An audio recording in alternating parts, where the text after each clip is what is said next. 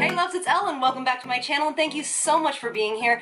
Today, since we are kind of going into New Year's, and this really can actually be for anything, any kind of event where you have to have your makeup stay on for a long time, or maybe you work really early in the morning till really late at night. So this is going to be my tried and true tips on how to make your makeup last all day, as well though as look like it has a skin-like quality to it, so it doesn't look overdone. So before we get going, hit the subscribe button, share this with somebody you think might like it, and let's do it. So the first tip you want to do is you want to start with a primer that is for your skin, all right? I love for my skin is the Hangover Too Faced primer. Now, what primers do is they put a barrier between your skin and anything else that you put on top of it.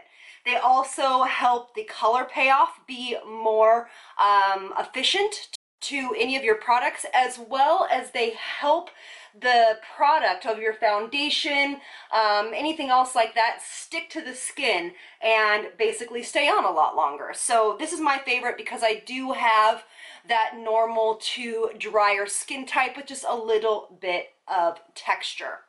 So I always use primers first because I give them a long time to sink in. Now I'm using my Milk Blur Stick, and I'm using this in the sections of my face that have a tendency to become a little extra shiny throughout the day or evening. This is definitely something that I do when I prep all of my clients, but you want to make sure that you use very sheer layers. You do not want to pile on the primer. You want to use it in strategic areas and use it very kind of sparingly, because usually for the most part with primers, you don't need a ton. And so I just kind of put this all in the center of the face. Also, one thing to note is that if you're going to be taking pictures for this event, which most times you are, unfortunately, skipping a SPF step, which I don't love to say because that's not great. Now, of course, don't skip it if you're doing something during the day. But if this is for like nighttime and you want it to like really stay on, especially for my more mature 40+ women, is you want to skip sunscreen in your skincare routine as well as foundation, because sometimes it has a tendency to have flashback, so you have that white face in pictures. So something to remember. So I'm going to let that sit while I go ahead and do the base of my eye. For me, I always like to start with a cream-based eyeshadow. You can obviously start with a primer, especially if you have more oilier lids. Starting with a primer first and then going in with a cream product is really going to be a great way to ensure that your eye color is not going to crease or move throughout the day. Now, I don't have oily lids, so I'm just going to go right in with a cream-based product. We also know that using a cream first, and that's what we're actually going to do over the whole face, creams first, powders after, will really give you a huge longevity in your makeup, okay? So what I'm going to do is I'm going to start with this product by Bite. It's in cashew, and it is a multi-stick. And I already kind of think that I'm going to be doing this kind of, I would say it's definitely going to be a soft glam look, but it's going to be a little bit smokier. And I'm just applying it with a Sigma brush. This is the Sigma F75. It is a synthetic brush and something that I really do prefer to apply creams with. And I'm going to bring this up to my crease, and you don't have to bring it up as far if you don't want to. You can just leave it on the mobile lid, but I think it looks a little bit nicer whenever you do bring it up on the eyelid and past the crease, especially with a hooded eye.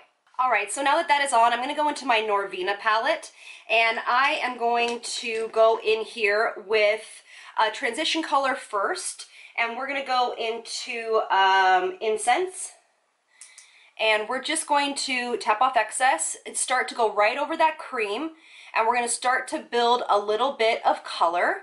And of course, you can start with any cream eyeshadow color you want. If you want to go super neutral, you know, Laura Mercier makes some amazing cream colored and cream-based primers. A lot of companies do. Nude Sticks makes some fantastic ones. So we're going to just kind of go in here with a transition shade.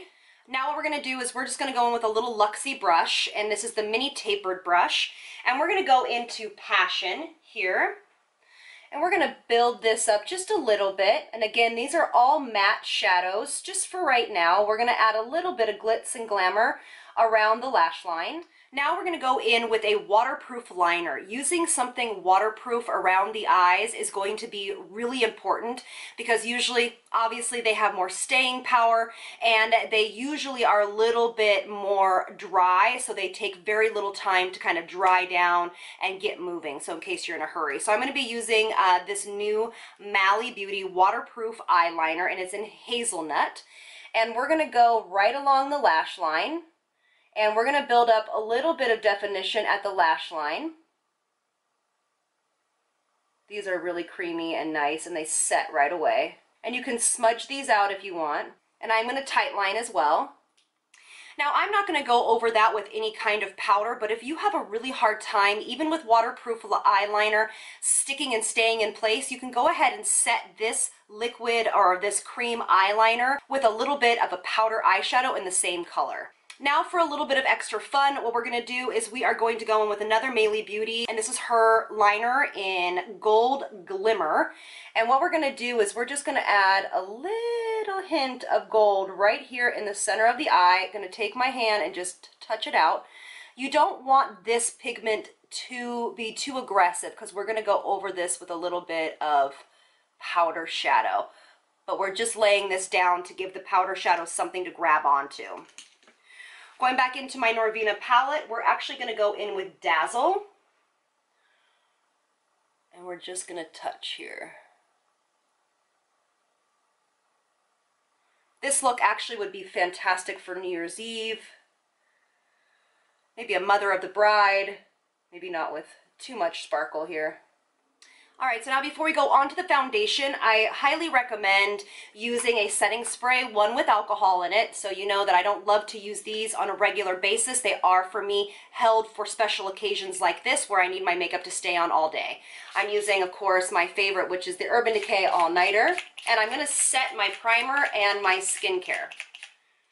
Alright, so now I'm actually going to take the same liner we first went in with Hazelnut, and I'm going to do my waterline on the bottom.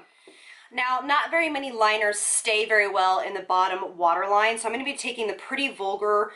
This liner is their potted liner, and I'm going to be doing it in the bottom waterline. So color correcting underneath the eye is going to be super important. I don't have a lot of dark circles under my eyes, but I do have quite a few videos on how to cover that up, and I'll put them in the description box below for you to look at. But for me, using the Color Science 3-in-1, it's a SPF under the eyes and also a color corrector and some skincare is really sufficient for me.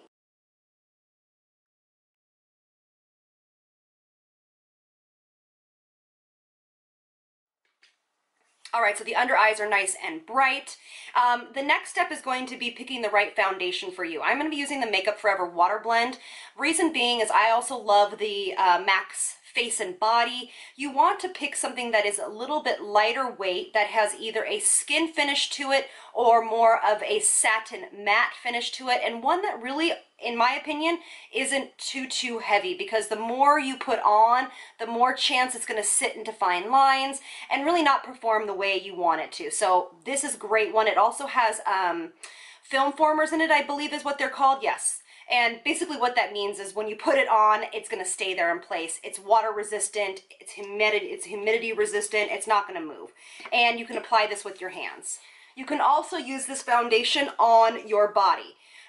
It definitely, I've been known to use this on my legs or on my décolleté if I have a low, cropping dress or something like that. I will definitely use this foundation. MAC's Face and Body is something that they actually, fun fact, used to use on Baywatch. So when picking a concealer, I'm using the Jouer concealer. You want to pick one that doesn't have too much playtime to it. So this one is a beautiful concealer, but it definitely dries down and stays where you want it. So again, looking for long wearing formulas, everybody, is going to be really important. This foundation and this concealer are all long wearing formulas. Now, if you feel like you need more coverage in areas, I like to use the the Maybelline Instant Age Rewind, and I use it in the same color that I am, and I just kind of add it here and there. You know, you can, if I was doing somebody's makeup, I would get much more precise with this. I probably would use a very small brush, and I would kind of do pointillism almost, where you just cover up blemishes wherever you need them.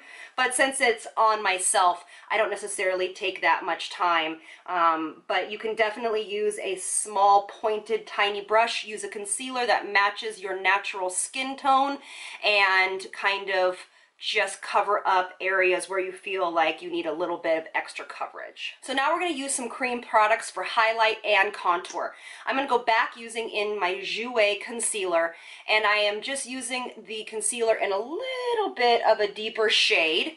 And again, building layers, you don't have to do this. This also can be complete overkill. But if you are going for a little bit more of a dramatic effect, remember to blend your creams up towards your cheekbone. But if you really want a soft definition that is going to last all day, absolutely doing this technique where you do a little bit of cream before and then going in with powder afterwards is going to be a showstopper. All right, so I kind of just finished this side a little bit. What I'm going to do now is I'm going to take on my Zoeva, this is my current favorite, Luxe Powder Fusion in 134 to set the under eyes. I'm really loving this, and I want to show you what this Hourglass Mineral Veil powder, ambient lighting powder, excuse me, does right over that cream highlight, or that matte cream highlight. It brings out the iridescence, or the kind of shimmer, or glow, I should say, in the Hourglass powder that isn't normally there unless you kind of set it over a cream, and it gives you a natural highlight. It's so, so pretty. I love that trick. Now I'm going to go in with, again, you guys, this is never about the products I use, but I'm going in with La Mer the powder because I know I can trust it. It lives in my kit. It has for years. You got to set your foundation, unless you absolutely hate powder, and then you're going to set this though then with your setting spray maybe once or twice before you walk out the door. But I do recommend setting this section of the face, the whole face, with just a tiny bit of setting powder. You do not need to use a lot. All right, so to finish the eyes, I'm going to go in with Passion first, and I'm going to take that underneath the eye and smoke that out. So for me, I'm going to go a little bit darker. But if you want this to be lighter, it's not about colors, it's also about, this is more about the technique of how to do this. Now, we're going to go into Voltaire now, and we're going to go really close to the lash line. This is a darker color, and we want to make sure that these two connect.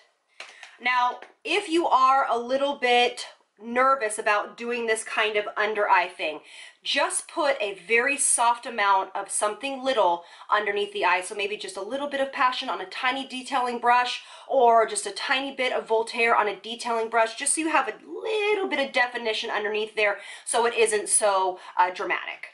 Now, when we're talking about the lips, you always want to kind of fill in the lip first with a lip liner.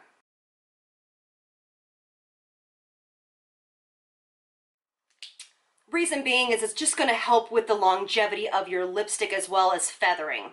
Now I'm just going to go in with a neutral color. This one is by Sephora. It's by their Lip Story. I think it's like $8, and it is number 9. Number 9 or number 6? I'll find it and put it below. So that's basically it. To finish it off, I'll just do a little bit of extra powder, whichever powder you want, just right here in the center of the face. And now remember, if you want to, I would suggest setting this with a setting spray right now, farther away.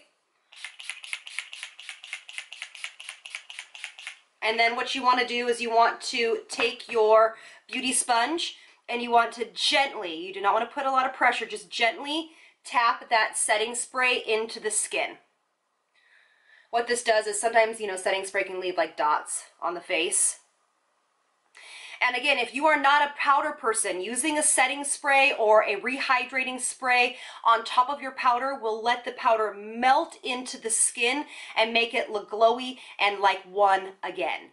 All right, you guys, so this is the final look. I hope this helps you know how to layer products and how to make them last a lot longer. I mean, really honestly, since we are going into, holiday parties as well as New Year's Eve parties, this is gonna be perfect for you because it's still gonna look like skin, but also you can take this any time of the year, if you want your makeup to last all day long. It's really about choosing those formulas. Now, also, long-lasting makeup is not, for me, an everyday situation, so it does take more time. So there are a little more extra steps that you have to do to make sure and ensure that your makeup is going to stay on all day. But I hope it helps you navigate it. So thank you so much for being here, and I'll see you on the next one. Lots of love from me to you. Bye, loves.